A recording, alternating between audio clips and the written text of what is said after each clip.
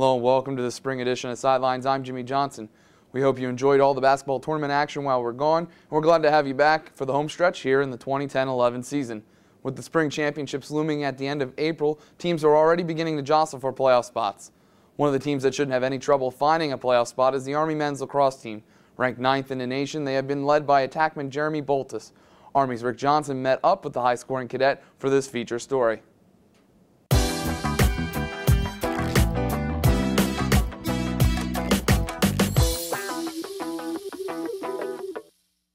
This past week, senior Jeremy Boltus joined some exclusive company. He became just the third player in the 94-year history of Army lacrosse to tally 100 career assists.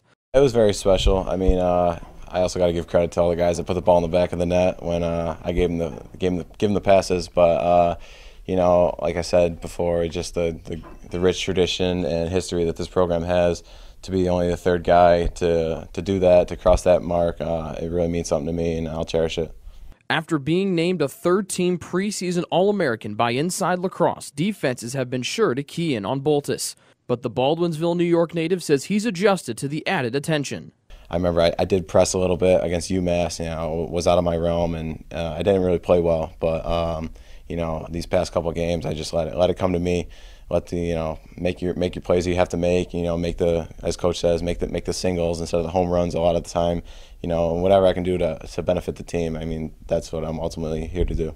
Boltus has also gained national recognition after being named to both the Tewaaraton Trophy and Inside Lacrosse's Player of the Year watch lists. Head coach Joe Alberisi says his co-captain's traits off the field are just as important as his production on the field.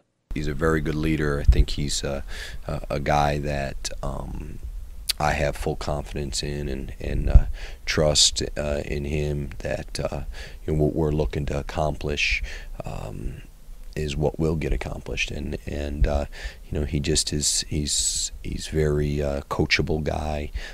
He's a guy that is an unselfish player, and again is somebody who understands the game and can help other players get better.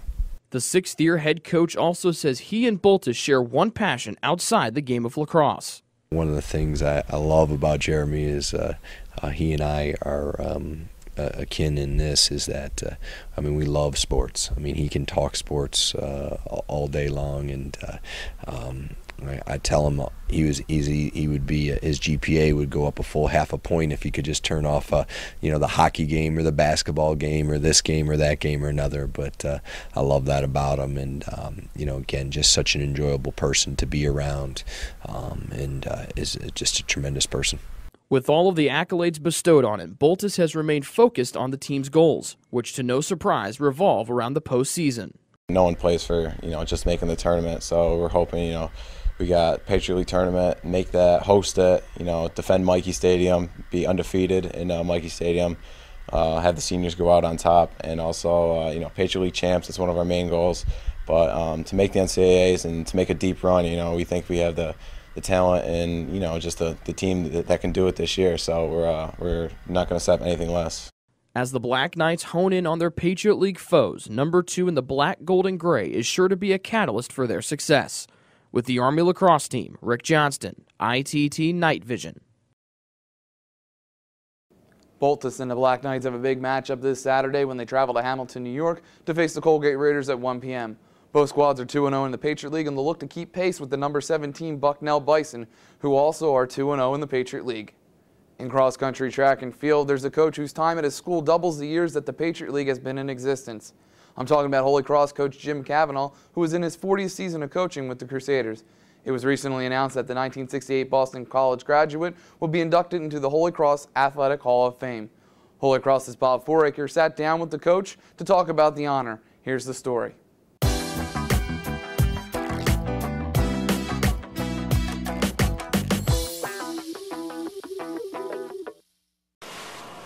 Hi, I'm Bob Foraker here on GoHolyCross.com, and joining me now is a man who was just inducted into the Holy Cross Athletic Hall of Fame as an honorary, and that is the head coach of track and field and cross country, Jim Kavanagh. Jim, congratulations. Thank you very much, Bob. This certainly was something I had not ever anticipated. and it is a fantastic honor for both myself and my family. And certainly the Hall of Fame at Holy Cross means a ton to everyone. But myself being from Boston College, this is a very special tribute. It certainly is, and you brought up Boston College. I didn't, so there. 40 years, that's a lifetime almost. I know you've had so many great athletes go through, but what are some of the highlights?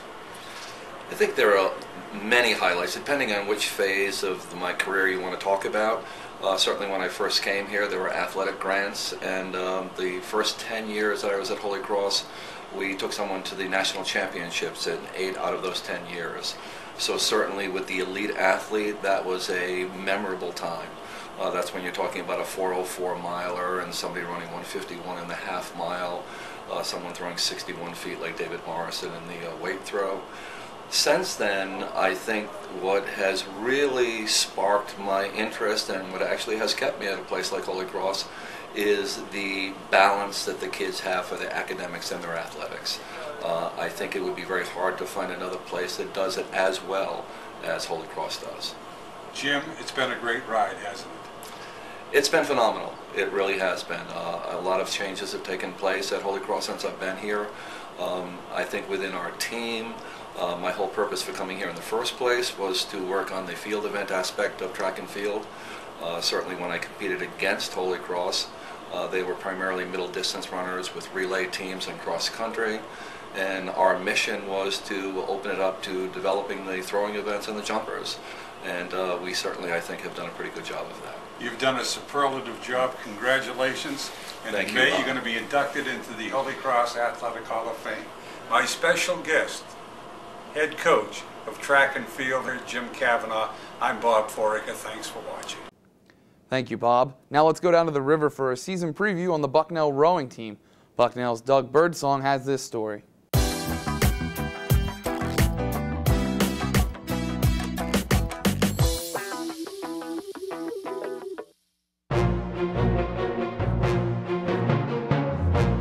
Today, we're in the herd with rowing.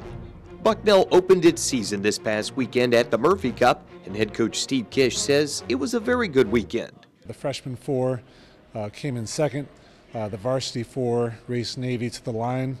The 2V was second overall. And the 1V had a tough time. We're struggling a little bit, but we'll figure things out. We've got about 4 weeks to go.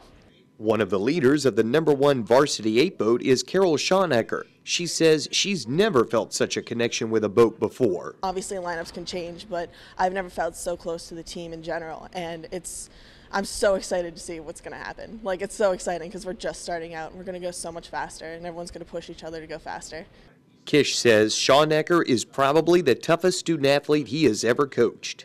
What she's dealt with physically over 3 years and now 4 years is hard to compare to anything other than a football player that struggles to get out of bed every morning. She's one tough cookie. What Schonecker has gone through includes the painful, a dislocated shoulder, to the unbelievable, being bitten by a squirrel, to the unfathomable, 2 separate bouts with malaria, which she contracted on a trip abroad to Ghana, where she found a newfound sense of what hardship is really like. Little things like getting out of bed at 5:40 in the morning. My host family got up at 4 o'clock every morning, and they had 6 kids. They couldn't eat 3 meals a day. They couldn't afford to send all of their kids to school. It was just the little things that we take for granted. So getting up at 5:40 and practicing, and then having another practice in the afternoon is really nothing in comparison to how they live. And it's just everyday life for them. They don't think that they're any less fortunate than I am. She does say she feels her experiences could help pay off for her teammates. Each injury just makes me push harder because on the team, like, our very nature in general is like, if my teammates see me pushing through it, they'll push through it too, and it's like a comfort, a reassurance type of deal for them as well as for myself. So it makes me stronger. It makes the team stronger. And once she graduates, she says she would love to go back to Africa. So I would love to see like Kenya and West Africa versus East Africa and see the differences in that. So I'm really not that picky.